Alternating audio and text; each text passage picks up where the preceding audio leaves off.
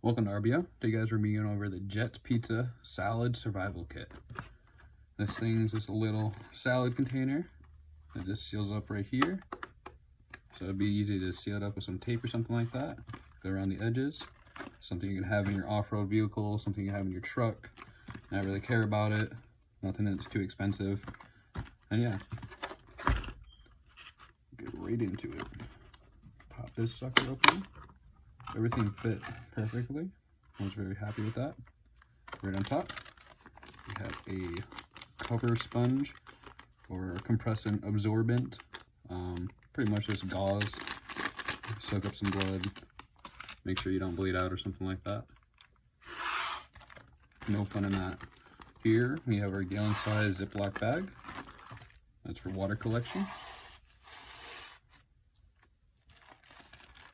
We also have an emergency hooded poncho, an emergency orange, a little alcohol pad stuck in there. I believe there's 2 of them in there. We also have an emergency blanket. This is a Mylar blanket, so it's really good at reflecting your heat back on you. Really good for making shelters as well. For cordage, we just have some basic yard twine. Does the job. Sometimes you gotta double up on knots, but no issue there. Here we have our off-brand Swiss Army knife. So we got our corkscrew. It's a little janky. We got our awl. We also got an extra blade and a Phillips head. On this side, we have our bottle opener, can opener, screwdriver or flathead.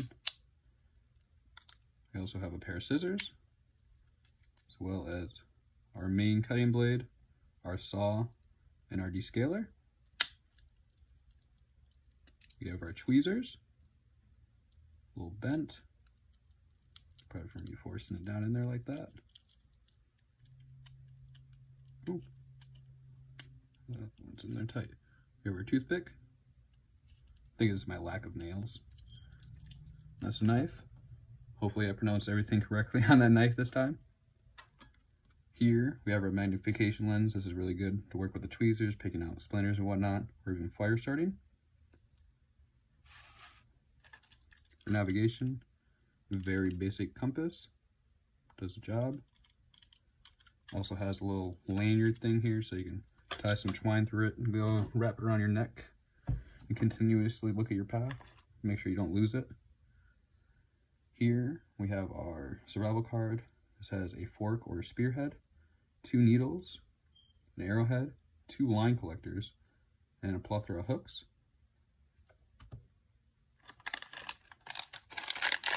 For a little boost, we have an Omega-3 Deluxe Mix, which is just dried nuts and berries.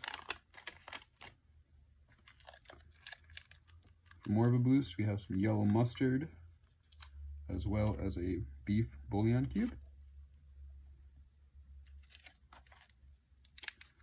We got 2 water activated towelettes. These are used for first aid, hygiene, water filtration, marking the trail, ripping off strands, tying it to trees, whatever you need to do. Here we have our Acme. I'll go ahead and link the website in the bio again. These are Acme whistles. These are great whistles and they're very cheap. Not cheaply built, they're like great deals for them. That's what I'm trying to say. They're a great company, great whistles, and they have a good selection of whistles, which is odd to say and surprising at the same time. It's really cool. So go ahead and check out that website if you guys need a whistle for your kit. Here we have our carrying bag for all of our gear, or even foraging, maybe even make it into a net if you needed to.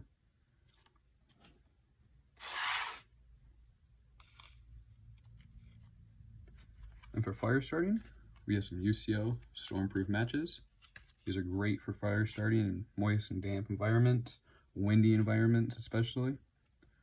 Here we got our little micro flash signal mirror, or star flash.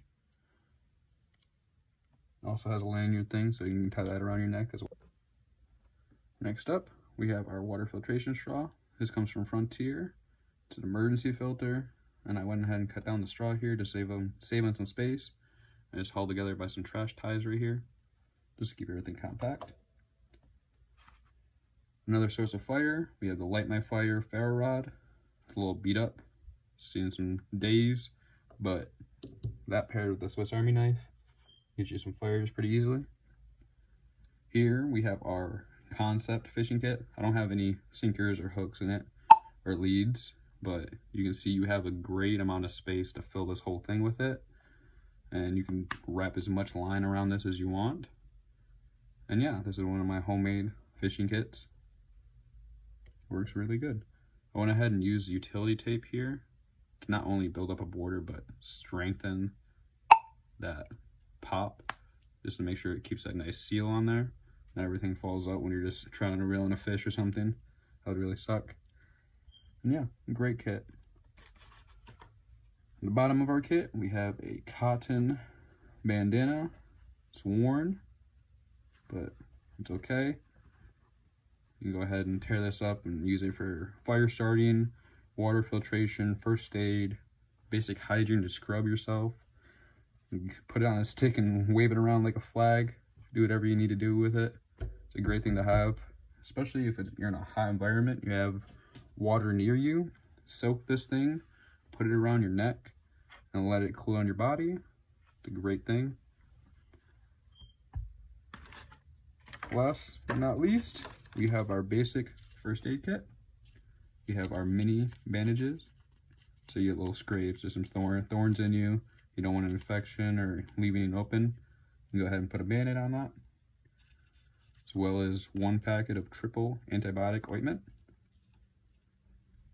We also have, 3 good sized bandages and a cough drop. Let me know what you guys think in the comments, what you guys would do differently. Thank you guys for checking out the video. Have an awesome day.